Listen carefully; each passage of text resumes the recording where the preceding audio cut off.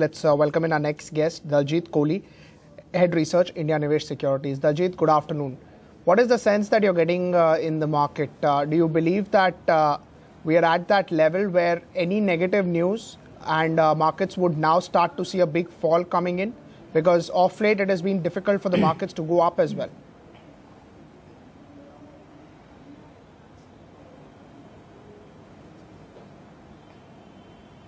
Good afternoon, Pankaj. I think markets are factoring in probably that tomorrow in the Fed meeting there will not be anything, and if there is any surprise hike there, probably we might see some correction setting in. Of course, we are ripe for correction because valuation wise we have already stretched, but that has been the case for quite some time. We've been talking about it for a long time, but because so much of liquidity is available in the world and risk on trade is just going on, we could keep seeing this market moving upward. So maybe I think yes, tomorrow's Fed rate hike might initiate that bit of correction, but whether that correction will be very deep, it will depend upon what kind of language they use. So basically just 25 basis point increase or may not have too much of impact because then there is a gap is still very large. Emerging markets or anywhere else where you have the interest rates and where you don't have. So from negative if you go to plus 0.25, that 25 may not have an impact. But the impact will be if they use the language which shows that this is a trend reversal. From here onwards this will remain like this and 25 many tranches will come. Then probably markets will get spooked. So I guess all things lie on what is being spoken about or what will Ms. Yellen speak tomorrow in the meeting. That will probably decide on the future course. One should expect a correction obviously because if it's a shallow correction, probably 100-150 points, that will be good enough, good for the market. It will be healthy.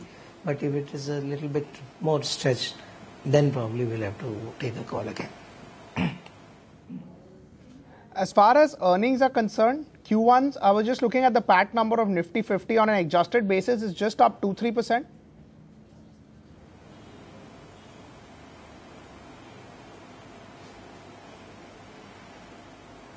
That's right. That is where the valuation concern comes. No, many times people on your channel or many other places have been talking that we are expecting 17-18% growth for next 2 years. My problem is that only that for this year, every year we start with 20% and then we end with 0 or 2 plus 2-3%. This year FY17, there were lots of hopes that because the commodity cycle will turn around, so our Nifty 50 companies, almost half of them have international exposure. Those will show a big return. Even now many analysts are still building a big recovery in second half, and that is why you don't see too much of downgrades coming in. But I suspect that they will all be obliged to do that once the September numbers will come, because as we've seen in the June quarter numbers, we have not seen any major growth. Probably September numbers will also end up like that. So once the half year is gone, then you will have to revise your numbers downward for the full year expectation. So I think that is going to happen, and FY18 obviously again the numbers will have to be reduced downwards. So this hope on second half recovery to be a very big jump will probably have to tone down. I think that's what our belief is. That is what we had already anticipated in our note in January itself, where we had said that in FY17 we are expecting 10-12% growth, not 17-18-20%. Probably the market will come to that in after September numbers probably. But at least are you seeing a recovery coming in? Is that something which can be inferred from the numbers, or it's still too early?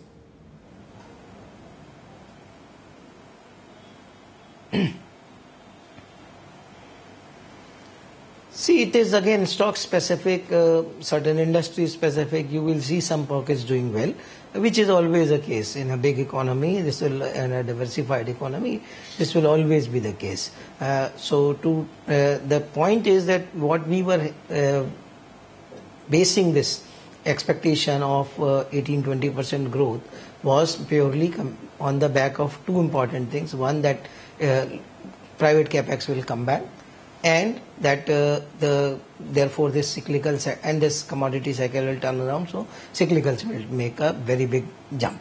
Now commodity cycle has come turned around, but not to the extent that it was at a previous peak. On the private capex, we still have nothing to do. There is absolutely nothing. So only government capex is coming. Now government capex also actually in the last year was much higher than this year, because that was the starting point. So obviously they had all the ammunition to start playing with.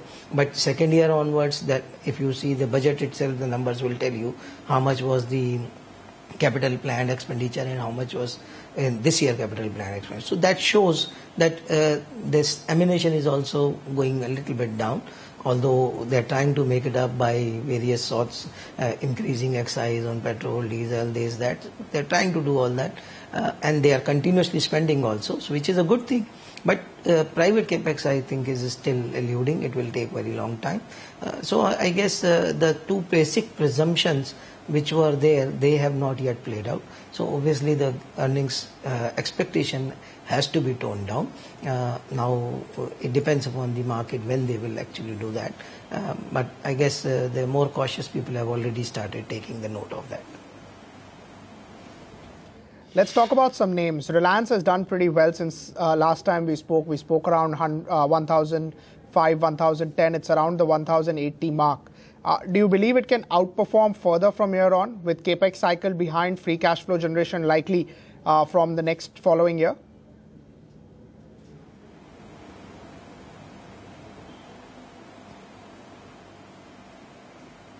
Yes, I think our view still remains positive, and we have a buy rating for last 2 consecutive years, calendar years. It has been amongst the top 10 stocks for the year. It is still there. So we have given a target of 1300. Now basically the outperformance will come from two facts. One, that the expansion as well as the backward integration that they have done in their core business, petrochemicals as well as oil business, that will start showing up results, some in this year, some in the next year. So market will start building that, preempting that, and it will start showing up in the numbers. So that will be the one trigger point. And second trigger point, which was this big overhang of telecom, how much they've invested, how they're going to play out, I think those things are now getting cleared. Although some people still believe whether they will still be able to make money on that or not. In our calculations, in any case, we have not built in any positive, anything to be made from telecom. But what is more important is that at least now you know how much it will be a drag. Earlier, everybody was talking as if all 2 lakh crores will go away. Now you know that it is not the case. It won't go away. The entire money will not go away. The drag will reduce over a period of time. So, and the number of subscribers, etc., what they have taken. So all this one can calculate now. So I think a lot more clarity is emerging on Reliance, and therefore I guess Reliance stock should now perform from here onwards. It is also under-owned right now, so that will also give one more trigger to play out in the stock. We remain confident. We have a buy call with a target of 1,300 rupees. As far as the telecom business is concerned, the pricing that they have announced, the strategy that they have announced so far, if they actually achieve 10 crore subscriber, it will be a good double-digit ROE business?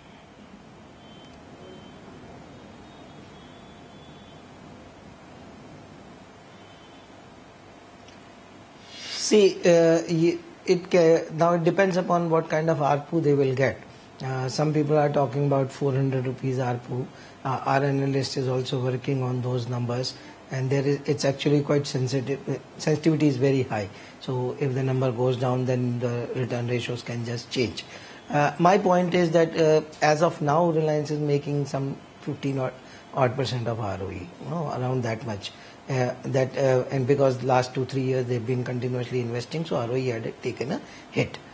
Our point is that probably the investment which has been made in last 2-3 years, especially in the core business, that is going to result in a phenomenal gain.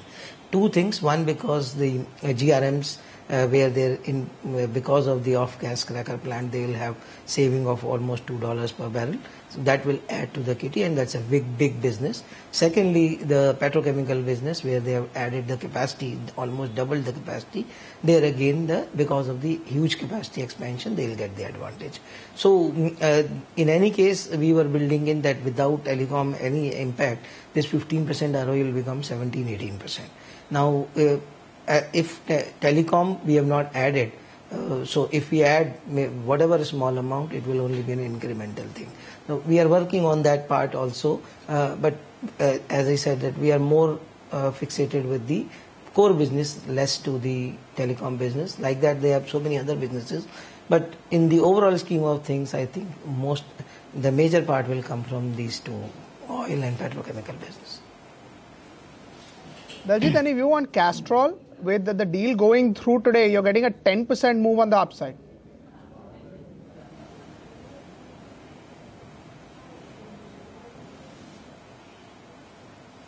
We like that stock mainly because of their strong branding power, and therefore which gives them a high premium also in the market.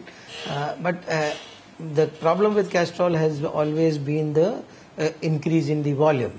Volume growth was always lagging because it is an inherent conflict. They come out with such a good quality product that the requirement for refill of the lube is reducing, and with higher technology, better quality technology coming in, that requirement is going away. The good part which I liked about Castrol was that they understood this phenomena last 5-7 years ago, and they started developing products which were high end. So if there are some synthetic variants which are quite costly. So from a normal rate of 100, 150, 200 rupees, which we always think that a lube oil will cost, there are actually for high-end BMWs and all, the oil which is worth 1,000 rupees or 1,100 rupees a litre. So that kind of value addition they are doing, and they have the brand power, so which gives them the bargaining power there. They don't have to reduce their price to maintain their market share. Clear, distinct market leader in although Gulf is also doing very well, but still they are much ahead. So I think I view Castrol more like a FMCG company, less like any commodity or a auto ancillary company. It's more like an FMCG company. Return ratios are fantastic. It's a stock to be in your portfolio. Because of this overhang in the last so many months regarding promoter selling, I think the stock was languishing. With this overhang going away, the stock has started moving. At this valuation, I'm not aware of what the valuation would be, but I guess even at this price of 440, if my memory serves me right, it's not very costly, or it's not too steeply priced. One can still have it in the portfolio. So we have a positive bias, but we don't have any coverage. Do you look at Gulf Oil as well? Because that has done pretty well in the last 12 months versus Castrol.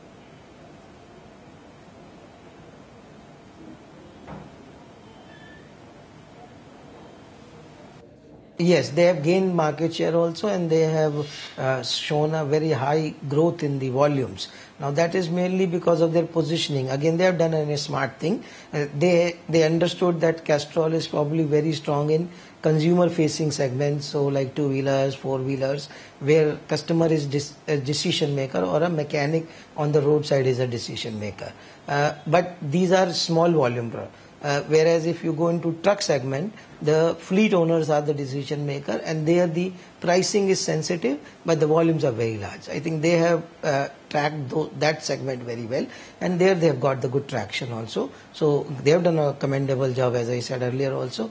We like their strategy also in the way they have moved up. But if we talk of comparison of the two, my personal view is that Castrol, because of its branding power, is ahead of Gulf. Otherwise, yes, both of them are doing very well.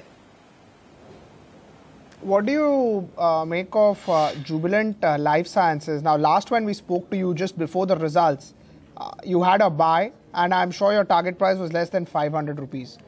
What is your new target price, and do you still have a buy, or you would want to change that call to a neutral as the stock has done very well?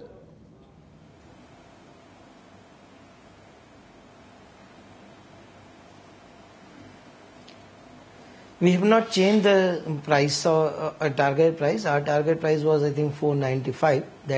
And that has been achieved way back. After that, we have not changed the stock price, mainly because we thought that the stock has moved too sharply in a very small period, purely because of the expectation that they are likely to get one or two approvals, which are going to be big approvals. Now, but those approvals will come somewhere in fourth quarter of this calendar year or first quarter of the next year. So to build in those numbers as of now, I think is a bit too early. So therefore, we have not added those numbers, and hence our price has not changed. But we remain positive on the stock. We continue with the positive view because of the past performance and because of the expectations of these 2-3 molecules which are in pipeline, where they have a very high chance of success. So positive view remains, but valuation will basically, it is a story of re-rating only. So you have to, today we are giving, our target was on 6 to 8 times of EV to EBITDA. Now, if you compare it with other well-existing companies where there are no issues, consistently performing, they can trade at 10 to 12 times. So it's now a matter of expansion of this multiple, and if that happens, then obviously the stock has that much more potential. We'll put the number probably once we get some more clarity on these pipeline products, and once the numbers start showing somewhere more, then probably we'll incorporate those also. But we remain positive, and therefore we have not moved out of the stock. We have not recommended any booking profit, etc. We've just maintained a neutral view at this time. So we have a hold rating probably, and target price still remains the same. Did you see the news flow on Aurobindo Pharma? They have completed their Unit 4 FDA inspection with very minor observations, and in the next 12 months they don't have any major facility which is lined up for any US FDA inspection. Should that be taken as a positive? That was one of the biggest concerns for the company.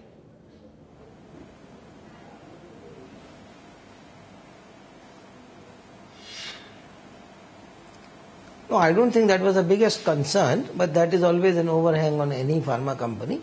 It is a positive in that manner that in a regular course of activity, they will not have probably any more near-term FDA inspection. But then one should be very clear that FDA inspection can happen at any point of time for any company for any reason.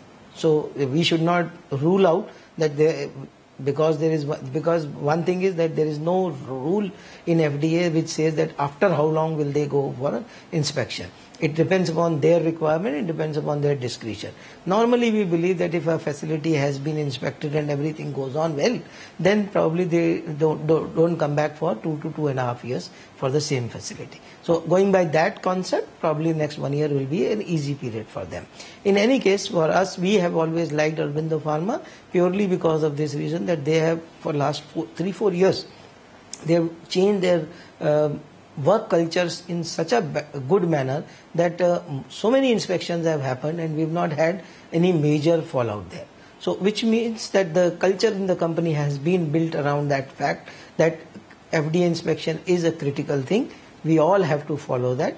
And if once that culture is built in, then you don't have to worry too much about when this inspection will happen. It's like your day-to-day you are being inspected every day. If you are following the right practices, right things, then you don't have to worry. I think that is what we have found in Aurobindo for last 3-4 years. So I hope they will maintain this for next many years also. If they maintain this continuously, they will obviously get a very high rating from the market. We continue to have positive view. We have a buy rating with a target of 995 that continues on Aurobindo. Right, Daljeet. Thank you so much for taking out time for us. Hope to see you again.